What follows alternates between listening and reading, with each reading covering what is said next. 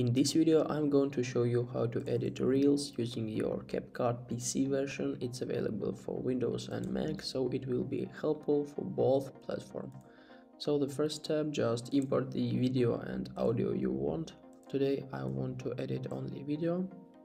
So the first rule you want to know is that the duration of the Reels should be less than 1 minute. So the first one, we need to cut our video so it will less than 1 minute the duration.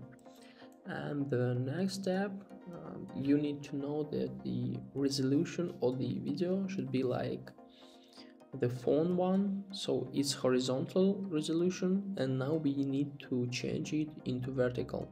So to change it, we just need to click on our video and then find this menu. Here we can see the original size, but we need to change it into 9:16. So now it's like the phone resolution, but as you can see, the black rectangles were added. So now we need to resize our video like this. So now it looks much better as for phone viewers. So now we can add, for example, some text right up here. You can write something.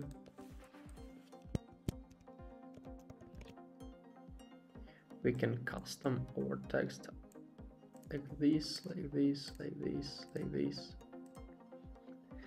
So we can also add some filters.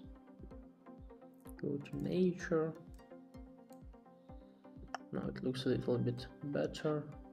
We can also add some animation like shake effect. Yeah, very good. We can also add some effects like this.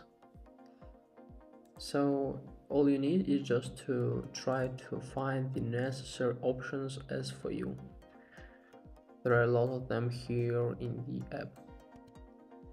So guys, I hope this video was useful for you.